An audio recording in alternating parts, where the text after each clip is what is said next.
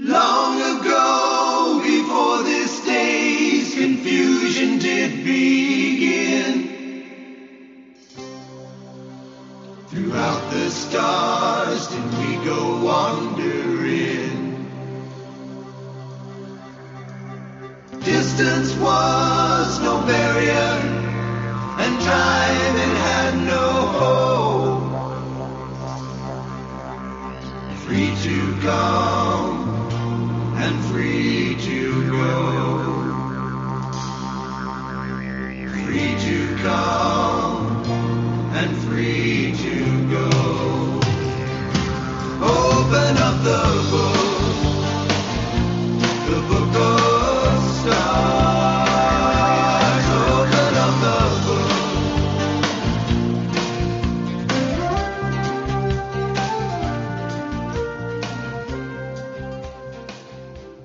Hello, everyone, and welcome to Karmic Evolution's Astrologically Speaking podcast. I'm your host, SHERI HASAN of Karmic Evolution Astrology, and I'm coming to you on June 14th, 2024 from karmicevolution.com or any of your favorite podcast stations.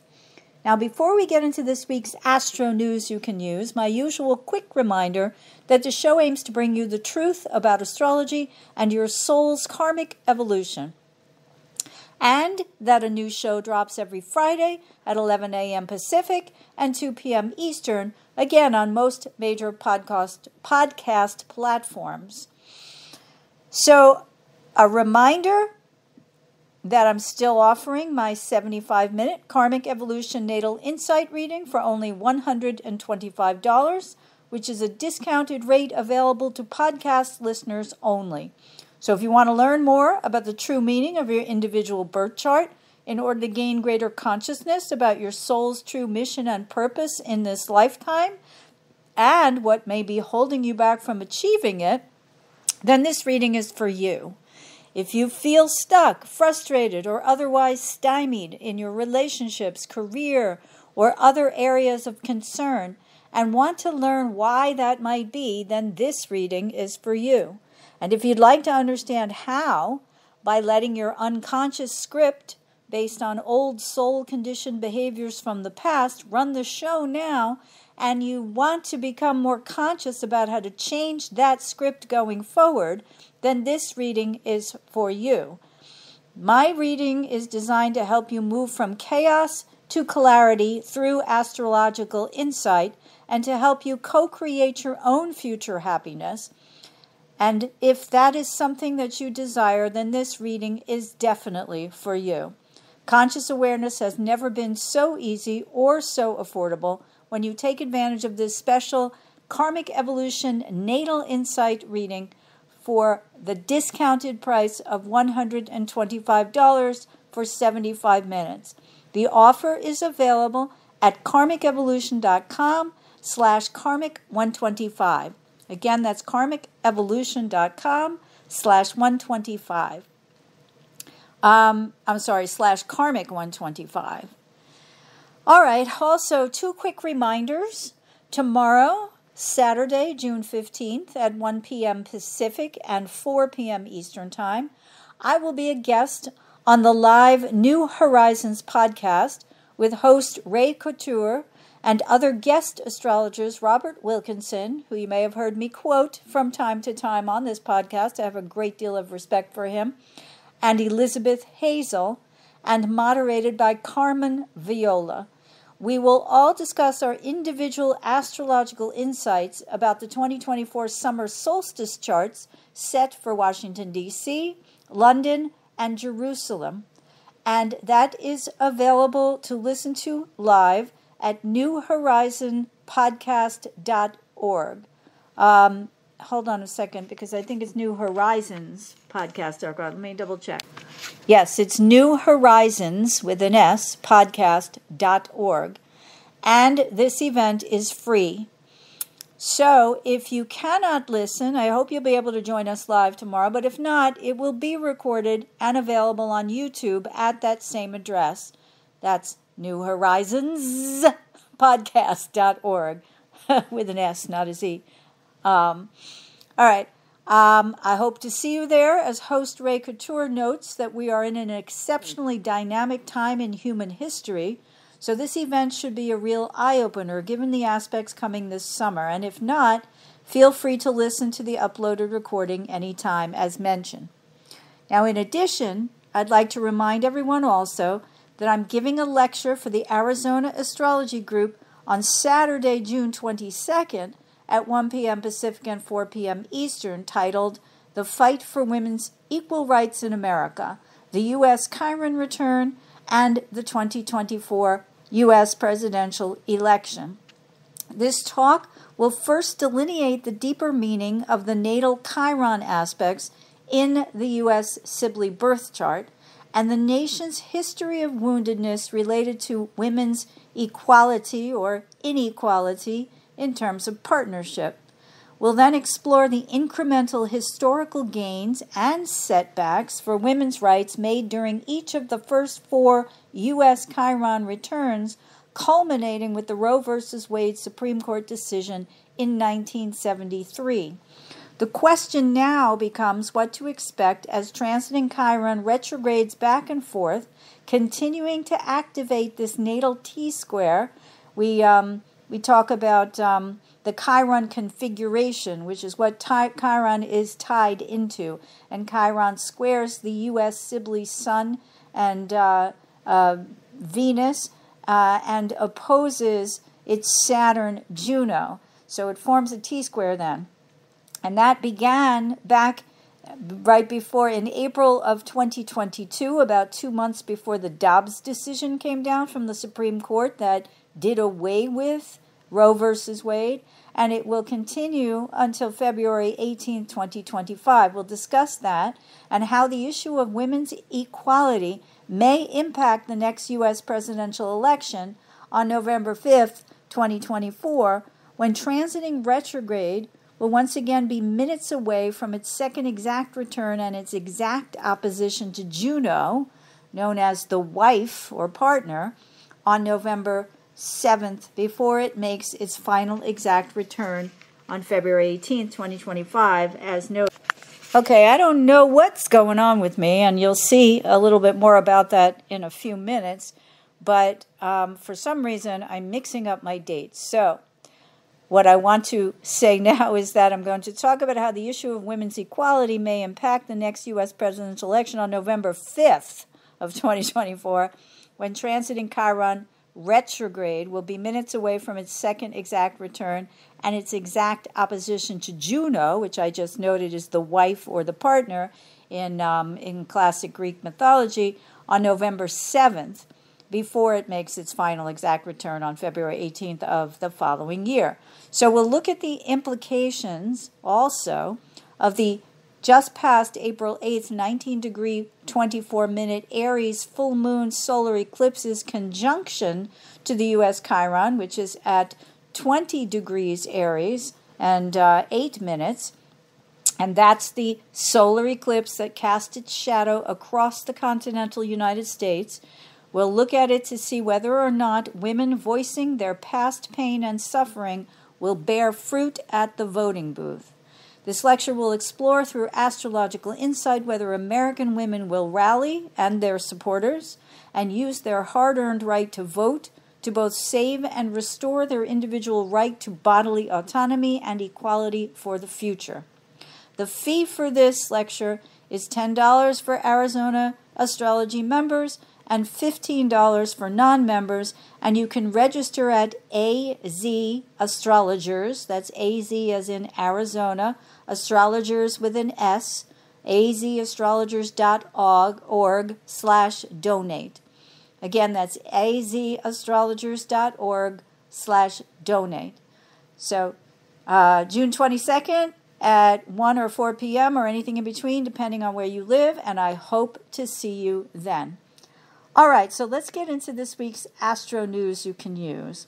So we're right now in the waxing first half of the Gemini New Moon lunar cycle that began on June 7th, a week ago, since we experienced the first quarter Gemini New Moon waxing monthly lunar cycle square to the Virgo moon, of the Virgo moon to the Gemini sun, which happened late yesterday, June 13th, or early this morning, June 14th, depending on your exact time zone. Now, given the mutability of these two signs, along with the fact that we had 5 planets, the Sun, Moon, Venus, Mercury, and Jupiter in Gemini, and 6 planets in the air signs, when we also count Pluto in Aquarius, there's been a great deal of information bandied about. Remember, the Geminian archetype at its highest form is about information that serves as elementary building blocks for us to use to build a foundation to get to higher learning. It's the ABCs, it's the 1, 2, 3s. The main thing to understand about the Geminian archetype is that it does not analyze or fact-check information, it simply passes it.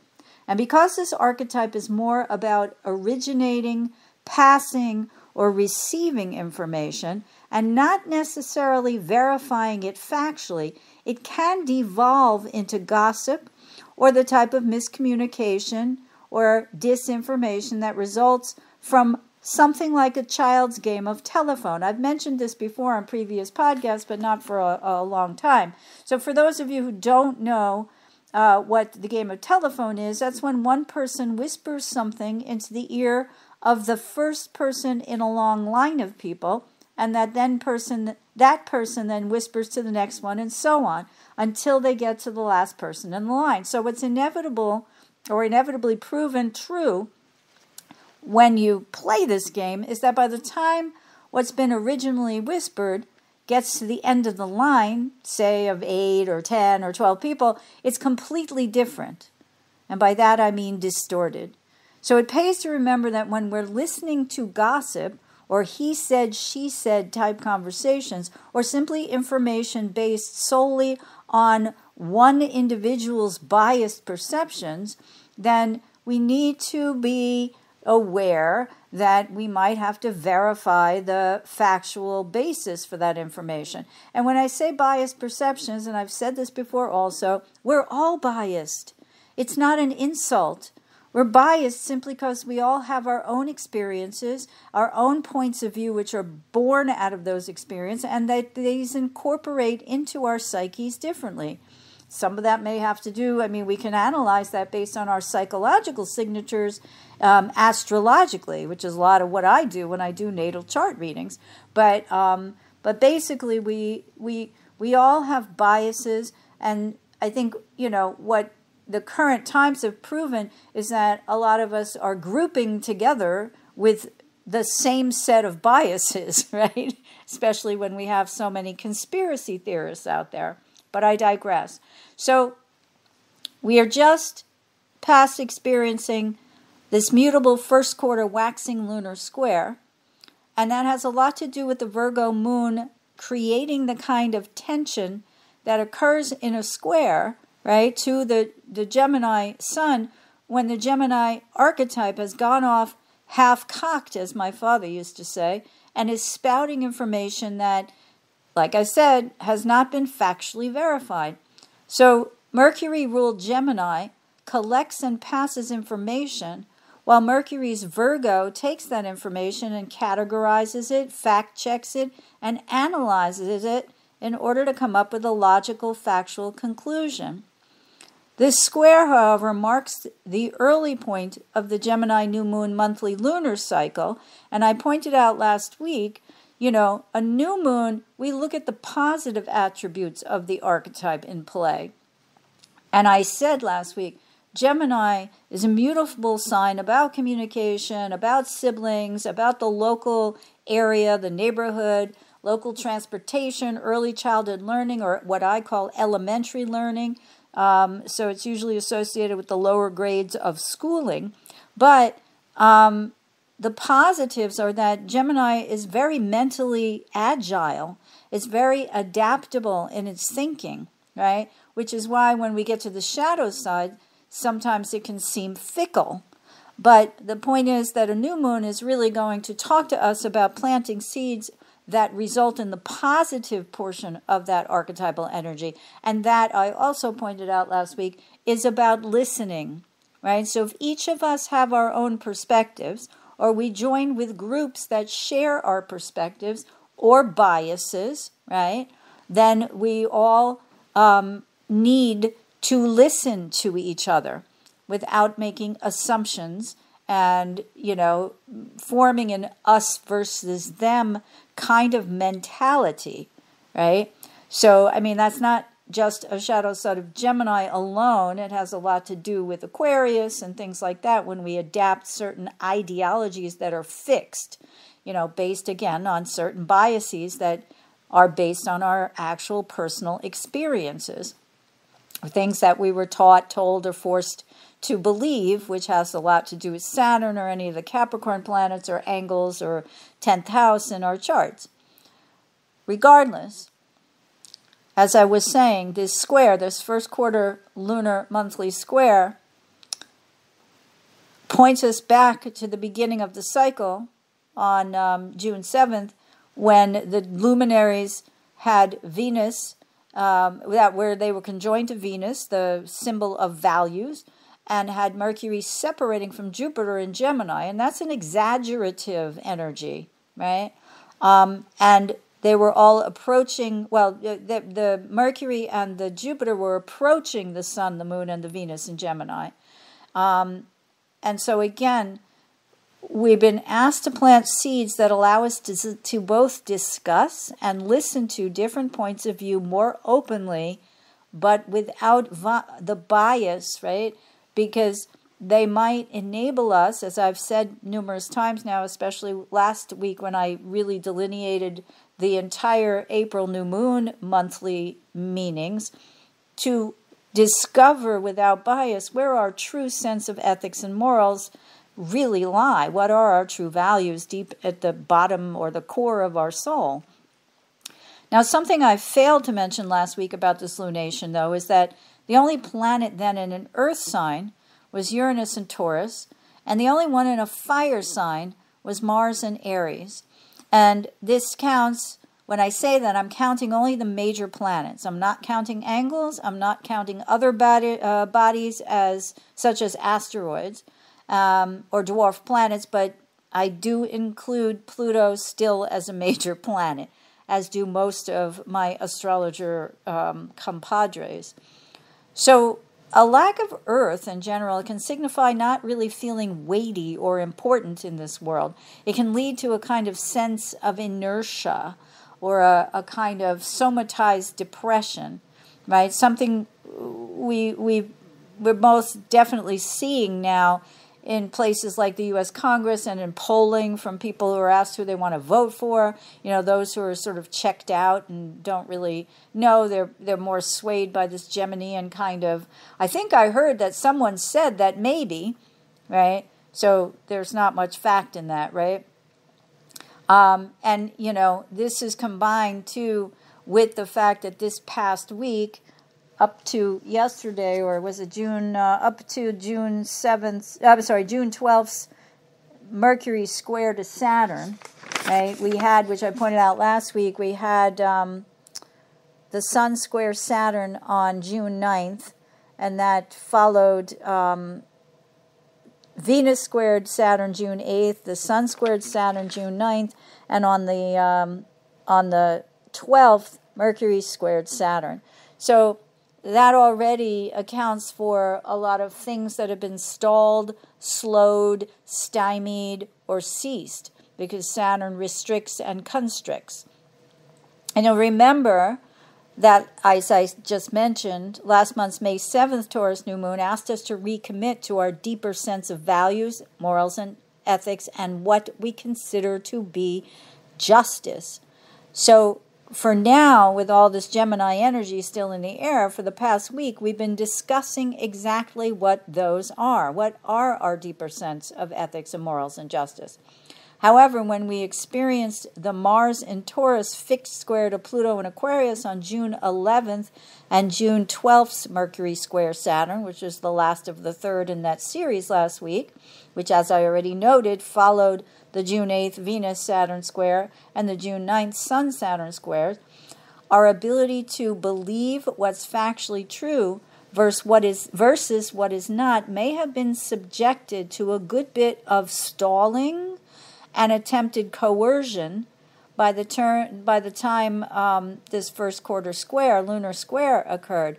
But I also want to say that a lack of fire in the sky or in a natal chart can represent a kind of bipolar energy where you are either very active or very depressed, right? So again, there is also a somatized kind of energy in that, because we can feel like we have a lack of energy.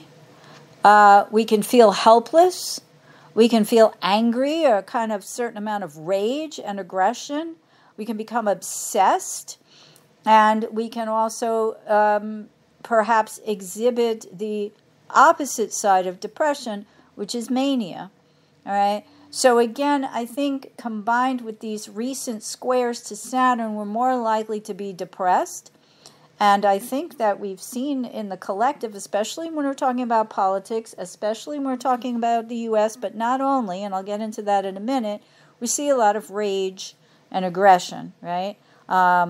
Retribution is in the air, right? I spoke about that last week. I spoke about Trump's chart and Regulus on his ascendant being quincunxed by Pluto, and how, according to the piece that I read by Judith Cowell from a couple of years back, she delineated the meaning of Regulus as the fixed star, the kingmaker, that you will only take the fall from grace if you're a person who's accumulated a great deal of power, if you abuse that power by enacting revenge on anyone that you feel might have wronged you.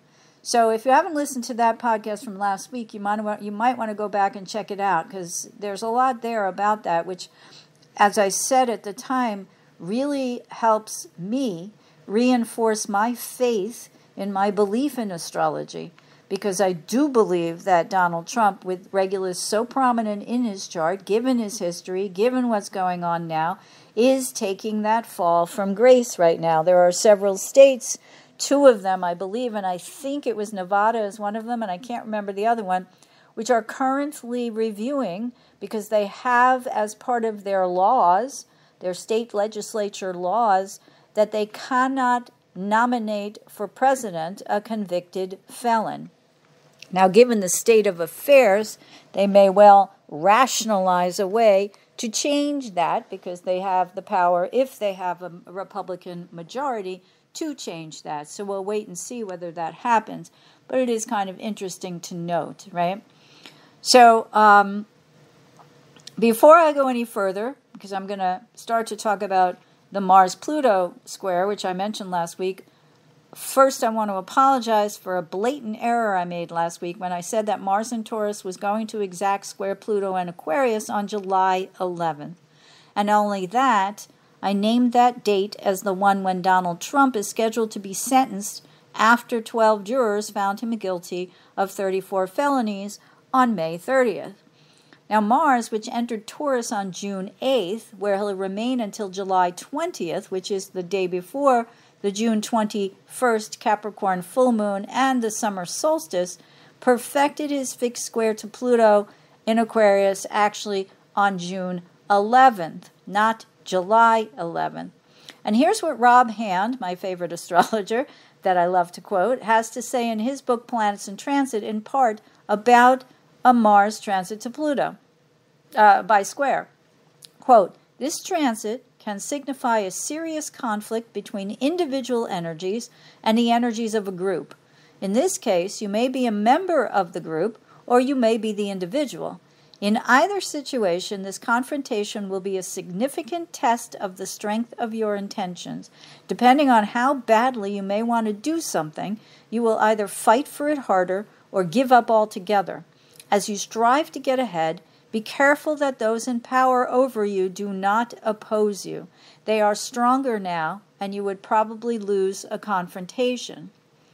So this is interesting. On June 8th, as this square's energy was waxing, the Israeli military freed 4 hostages, but the surrounding area came under heavy fire, generating chaos and panic, according to eyewitnesses. So according to the Associated Press on June 10th, after the fact, quote, Israel's dramatic weekend rescue of 4 hostages from the Gaza Strip in an operation that local health officials say killed 274 Palestinians came at a sensitive time in the 8-month-old war as Israel and Hamas weigh a U.S. proposal for a ceasefire and the release of the remaining captives. Now that has been, a proposal has been held in abeyance, in part, I would say. It's related still to the after effects of these squares to Saturn, the last one on June 12th, only 2 days ago.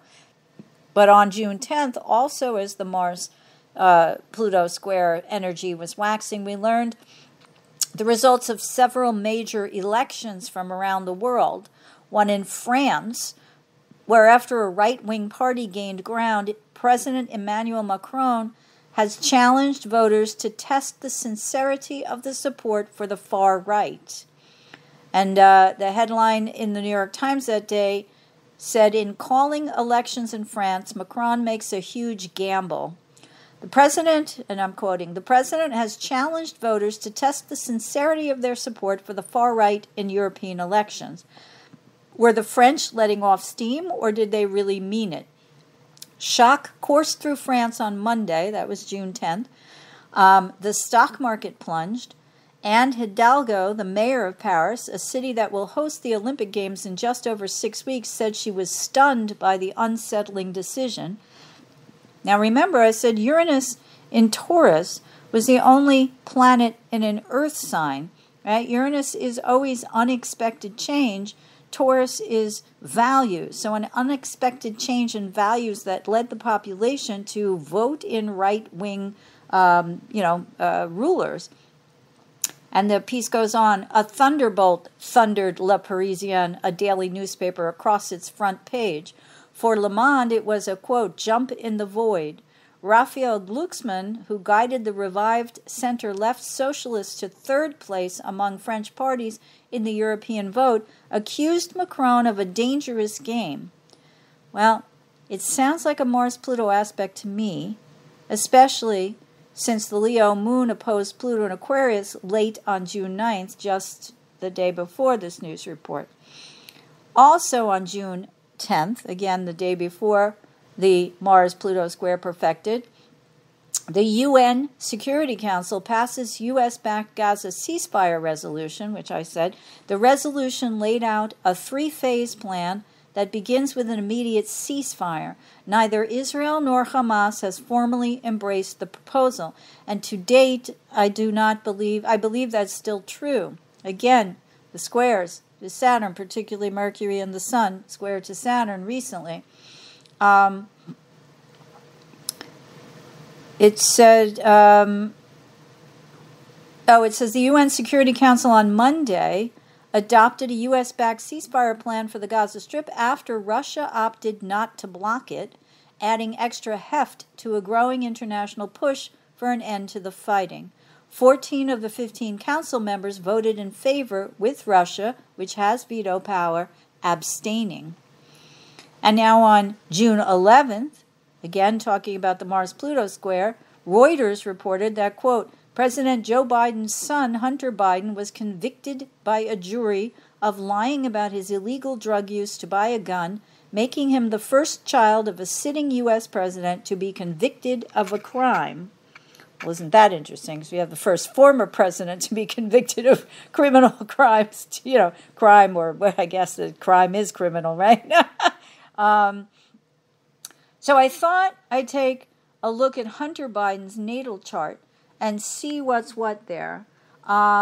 He was born on February 4th, 1970, at 1:46 p.m. in Wilmington, Delaware, with a 9th house Aquarian Sun-Venus-Juno conjunction, or stellium, an 8th house Capricorn Moon-Mercury conjunction, and a Cancer rising, squared by his 10th house Chiron-Mars-Eris conjunction in Aries, which oppose his 4th house Uranus in Libra. Is that right? Let me double check. I'm not sure if that's right.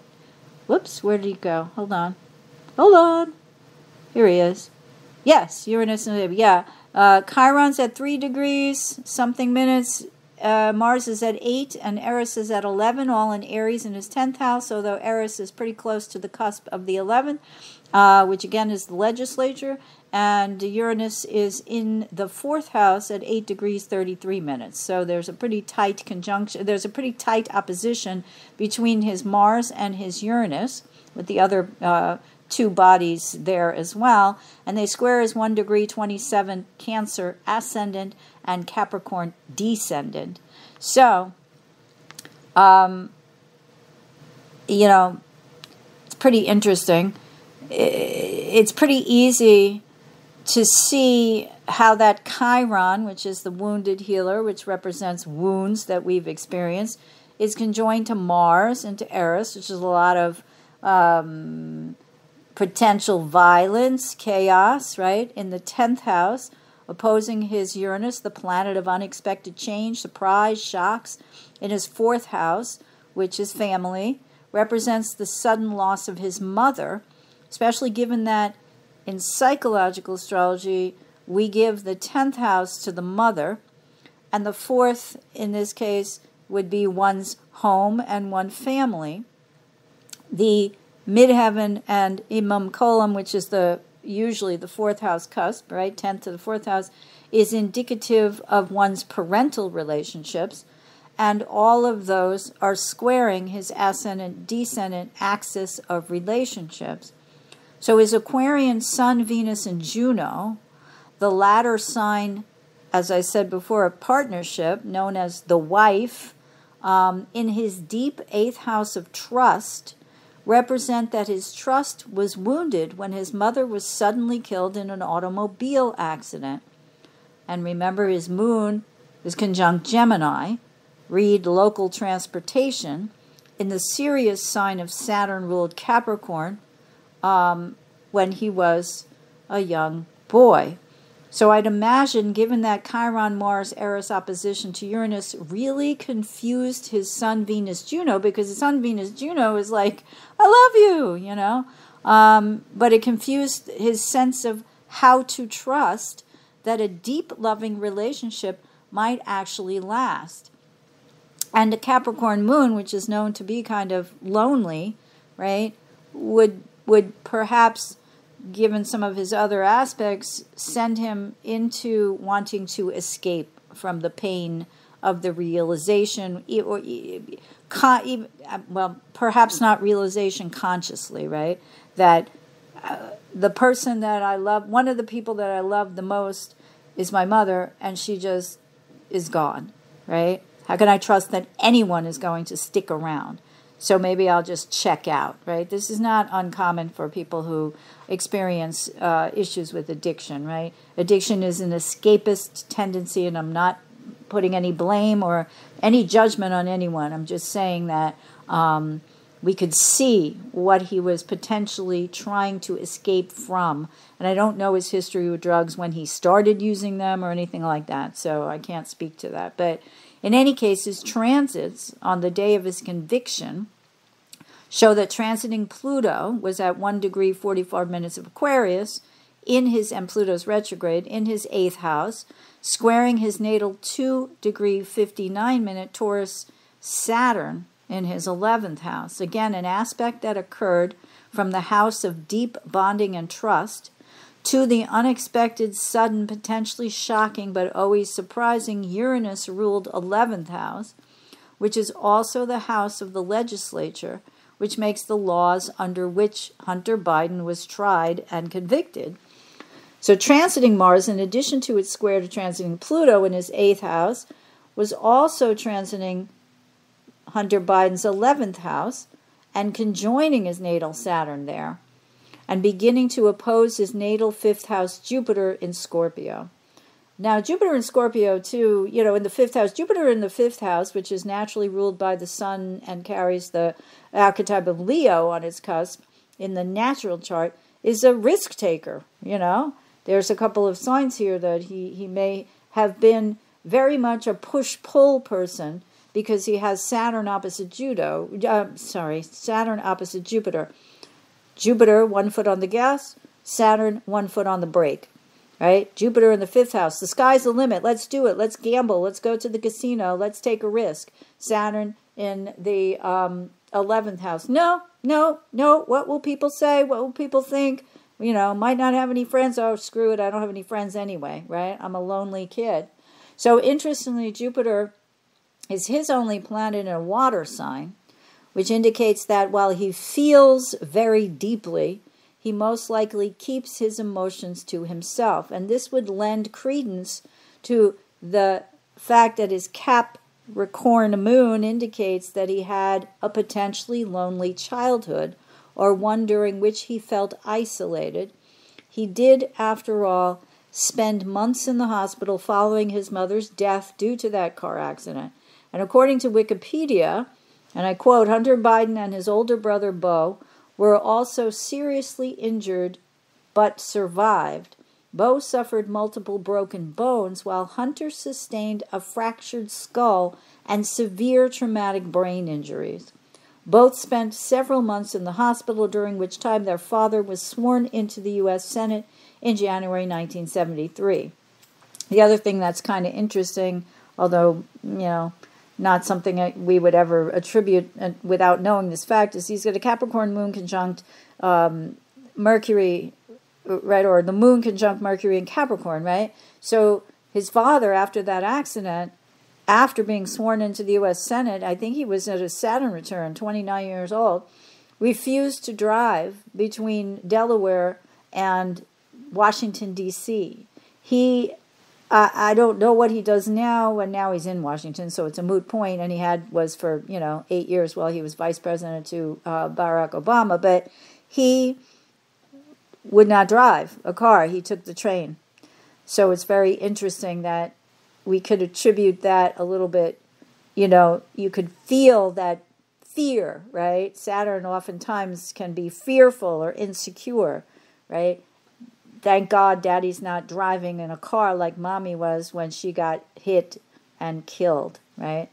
Anyway, I'm not going to predict what's going to happen because I don't really know. There's part of me, the South Node, the transiting South Node's on his IC, so it's just entering his 4th house. So, I kind of feel like when it comes to sentencing for him, there may be a lot of empathy, because there are so many Americans, including judges, who have children who have experienced addiction to drugs. And, there are some questions because he's already filed an appeal, as will Donald Trump, for their verdicts. I think this is another, people are saying that the fact that Donald Trump was indicted and convicted, and so is Hunter Biden, that the law works, right? It's not biased. The law doesn't choose between Democrats and Republicans or presidents' children or former presidents, I'm sure you guys have heard that if you are news listeners, right? So, again, Taurus full moon giving us that planted seed that says all men and women are created equal, which we know is not true, but it's not that it's not true.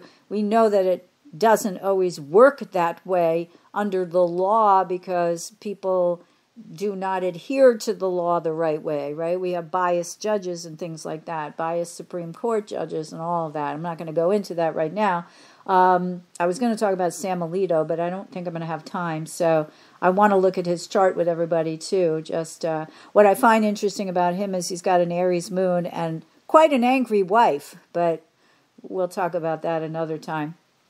Anyway, also on June 11th, as the Mars-Pluto square perfected, Donald Trump met with his probation officer, which was a requirement of the court after his guilty verdict, as he's now a convicted felon. And on June 12th, when Mercury squared Saturn exact, the day after the exact Mars-Pluto square that I've been talking about on June 11th, the New York Times wrote, and I quote, Trump defense formally asked New York judge to terminate gag order.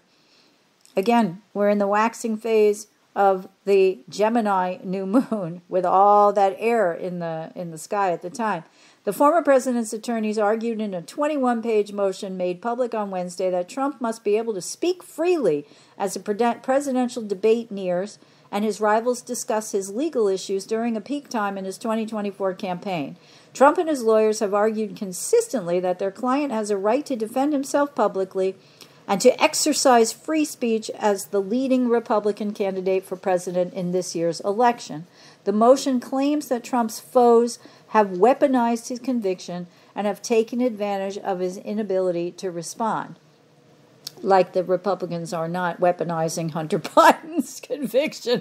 But again, that's another story. The article continues, and I quote, "Prosecutors have repeatedly cited an urgent and continuing need to protect people related to the case, including the judge's family, after Trump's rhetoric resulted in safety concerns. Trump was still free to speak about Merchan, the judge, and Manhattan District Attorney Alvin Bragg, whose office handled the case. He routinely did so and continues to speak about them at campaign events and in social media posts." So, you know, you want to talk about the nature of the waxing he said, she said, Gemini New Moon. I mean, it's laughable how accurate it is, right? And on June 12th, there was this from the Washington Examiner. Former Donald Trump advisor Steve Bannon has filed an emergency request to avoid reporting to prison on July 1st after he was sentenced in October 2022 because he defied a House January 6 committee subpoena. The request was filed in a federal appeals court in Washington, D.C. In order to justify his continued release, Bannon's attorney cited his intention, quote, to vigorously pursue his remaining appeals in the case. Bannon is seeking a decision on his request by June 18th, a week from now, and less than 2 weeks before he's scheduled to start his 4-month prison stint. So we look ahead on the 18th, what do we see? Well, we see that Venus is quincunxing Pluto, late on the 17th, early on the 18th, which is kind of interesting. So, I don't know, the moon will square Pluto on the 17th. Mercury enters Cancer, which is sort of like a lot of whining, right? If we look at it negatively, please don't send me to jail. You know, but he's not a whiner. I mean, Bannon's a whiner, but he does it in a very warlike way, right? So we'll see. Yeah, Venus enters Cancer, Mercury squares Neptune, Mercury enters Cancer, Mercury conjoins Venus, and Mercury then quincunxes Pluto, and then Venus quincunxes Pluto. So that's an adjustment of some kind. So I don't know what we're going to see, but it'll probably be more about, you know, we'll be waxing towards the full moon, but it's still nearly a week away. So I think we'll need to wait and see. But given the path of Peter Navarro, who tried the same kind of appeals that Bannon has, I do not think he's going to be extremely successful and will probably end up reporting to jail on July 1st. Let's see if there's anything going on July 1st, just for kicks and giggles. No, it's Canada Day. Oh, it's a couple days before. July 1st is the day before Neptune stations retrograde. Next week I want to talk about Saturn, because Saturn's going to be stationing retrograde soon. What day is that here? Let's see. Saturn will station retrograde on June 29th, and then Neptune will station retrograde on July 2nd. So we're starting to see the outers station retrograde. The only one right now is Pluto, all right? So we'll talk about that at more length. But I want to mention a few other things before I run out of time, which is that on June 13th, as we wax toward last night's and this morning's Mercury in Gemini's sextile to wounded healer Chiron in Aries, a day after the sun's sextile to Chiron, also on June 12th, there was this, also from the New York Times. Justices unanimously reject challenge to mifepristone. Supreme Court maintains broad access to abortion pill. The justices unanimously rejected a bid to sharply curtail access to a widely available abortion pill, finding that the plaintiffs did not have standing to sue. Now, to me, again, that's a square to Saturn kind of issue, right? You're kind of mixing apples and oranges here. There's a little bit of tension here. Something's not right. Let's figure this out. The article goes on, the court's ruling was focused on standing and had nothing to do with the safety or morality of the abortion pill. The challenge to the FDA's approval of a widely available abortion pill reflected one of the latest fronts over abortion access. So that implies that somebody or some party will more than likely try again. So again, delayed, the squares to Saturn, right? But not necessarily gone.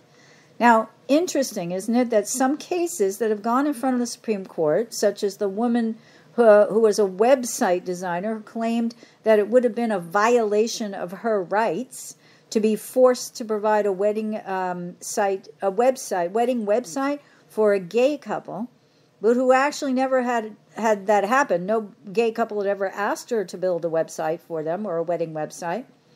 And hint, that's called lack of standing. But the Supreme Court nevertheless went ahead and decided the case in the favor of the woman, regardless of the fact that she had no standing. So enough said, right? It's a pick and choose court for sure.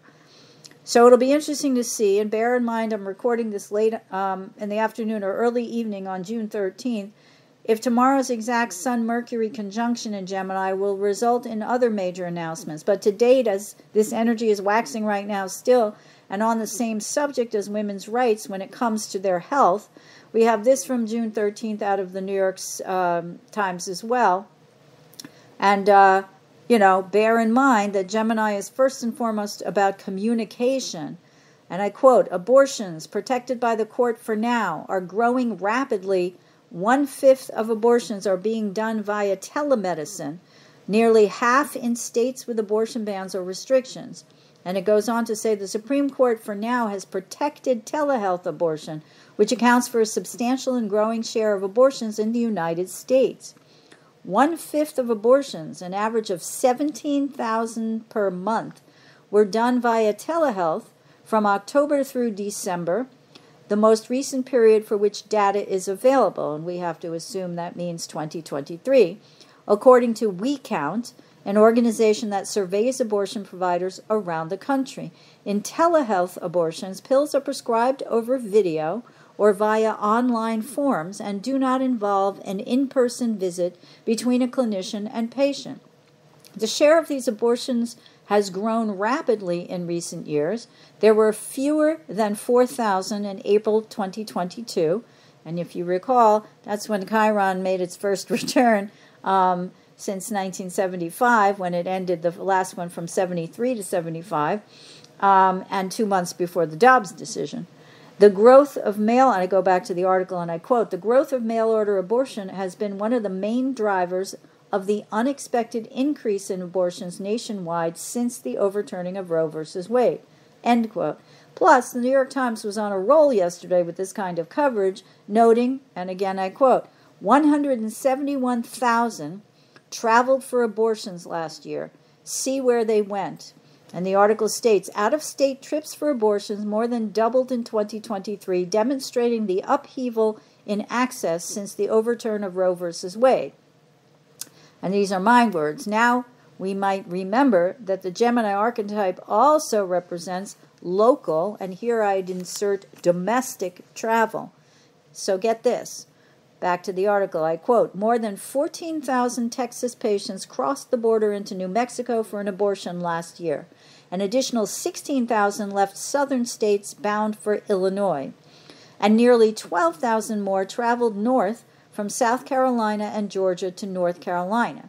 Now, except for the southern states to Illinois, the others are more, like I said, I mean, they're all domestic travel, but they're still not long trips, right? These were among, the article goes on, the more than 171,000 patients who traveled for an abortion in 2023, new estimates show, demonstrating both the upheaval in access since the overturn of Roe v. Wade and the limits of state bans to stop the procedure. The data also highlights the unsettled nature of an issue that will test politicians up and down the ballot in November. Hence, another plug for my upcoming talk to Arizona astrology. So, in relation also to the Sun-Mercury conjunction, in Gemini, which occurs, like I said, last night or as I'm speaking, and tomorrow morning before this podcast airs, I've often noted that the sun represents the king or a head of state or an important personage, as my high school AP English teacher used to say, while Mercury, especially in Gemini, represents some kind of announcement. We have this from the Associated Press on June 13th. Quote, the United States and European countries have agreed to lock up sanctioned Russian assets in Moscow, until Moscow pays reparations for its invasion of Ukraine, a senior U.S. official said Thursday.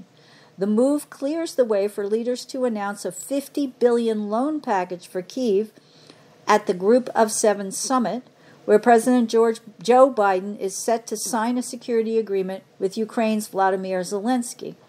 The highly anticipated agreement will leverage interest and income from the more than $260 billion in frozen Russian assets, largely held in Europe, to secure a $50 billion loan from the U.S. and additional loans from other partners.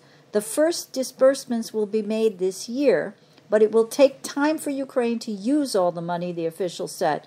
The official spoke on the condition of anonymity to preview the agreement, which will be included in the G7 leaders' communique on Friday. The leaders' statement will also leave open the door to confiscating the Russian assets entirely, for which the Allies have yet to secure the political will, largely citing legal and financial stability concerns. Biden will meet on Thursday, which is today, which is yesterday when you're listening to this, to discuss a bilateral security agreement between the U.S. and Ukraine, as the international group of wealthy democracies has been looking for new ways to bolster Ukraine's defenses against Russia. Now, I believe, even though it's after the fact, today's the 13th, and the Mars-Pluto square perfected on the 11th, I believe that a lot of this has to do with the Mars-Pluto square, all right? Mars is an attack on resources. Resources include money, and the Pluto's rulership of the natural 8th house is joint resources, so invested money. So what this group is attempting to do, because they've already frozen these Russian funds, some of them are in the United States, but the bulk of them are in European banks. So that's what they're talking about here, that the G7 meeting is, at least in part, about this serious topic of not only freezing the Russian money until this war is over, but in preliminarily deciding to take the money, to seize what it said is the interest made on this money, right? So if you've got 200, what did I say, 200, where was it? 260 billion in frozen Russian assets, mostly held in Europe, meaning in European banks, that they will take that and use it to provide collateral for the U.S.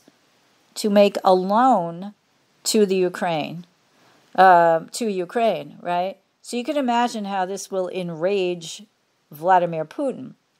But that's another story, right? So in terms of all of this Geminian energy and the upcoming squares to Neptune next week, because as I said, on June 16th, Venus will square Neptune, and a few hours later, she will enter Cancer, and that's between late on June 16th and early on the 17th, and then Mercury will square Neptune later on the 17th, and he will enter Cancer, right? And then on June 20th, which is the day of the summer solstice, I made a mistake before too, I said it was the 21st. It's not. The 21st is the full moon, the Capricorn full moon, but the 20th is the longest day of the year when the sun enters Cancer. But just before that, about 2-3 hours before that, the Sun will square Neptune. So we have all of these planets that made the squares to Saturn, delaying things, or, calling in obstructions, or, as I said before, I use the word stymieing things from going forward, or just generally depressing us, right? Which, might be part of that. Only the lunation's only planet in fire, right? And all of these personal planets, the Venus and the Mercury and the Sun going into Cancer, which is extremely sensitive, right? So it does feel like there may well be more obfuscation, more spin, right? I noticed a headline, and this came out of June 6th at the Gemini New Moon on the 7th or around then, that from MSNBC, that was a headline, Trump's allies are building out 2024 election denial infrastructure. And it's written by someone named Hayes Brown. I'll just read a little bit of it. When former President Donald Trump lost the 2020 election, he triggered a desperate attempt to remain in office that falsely claimed Democrats had engineered widespread voter fraud. This time around, he'll lack the powers an incumbent has to use his office as weapon. No longer having those internal levers of power to pull, though, has only meant a shift in tactics from his allies. Remember, Gemini ISA is all tactics but no strategy, and he just gives voice to that here. No longer having those internal levers of power to pull, though, has only meant a shift in tactics from his allies, not in their overall strategy. And as his election day rematch against President Joe Biden approaches, this infrastructure being built to legitimize a Trump loss is becoming increasingly obvious. Now, he just goes on to talk about a lot of the stuff that has been done. But I want to point out also, because I want to see if it's next week. I can't remember now. Hold on. If it's I think it is. Hold on, because I'm in the wrong month. June. Isn't it the 27th? So I'll be talking to you again next week on the 21st, which is the Capricorn Full Moon Day. But on the 27th is the first Biden-Trump debate. So I think that some of the stuff related to these squares to Neptune is going to be about putting out a lot of BS, right? Not that that's already not already happening. Saturn will be stationing to turn retrograde by the 27th of June. He does so technically on the 29th. So that's something we'll talk about next week as well. All right. And in between, there are some meetings, I think, that may talk about whether that gag order is going to be lifted or not for Trump by Judge Marchant, etc., etc. But in any case, it's time for me to sign off now. So I'm going to say to you, thank you so much for joining me today. And I hope that you've enjoyed the information that has been presented here as you continue your karmic evolution in this lifetime. Please be sure to join me next week on June 21st for another episode of this podcast. Until then, may your journey be filled with karmic healing and the joy of greater consciousness. Namaste. Long ago, before this day's confusion did begin, throughout the stars did we go wandering. Distance was no barrier, and time it had no hope. Free to come and free to go. Free to come and free to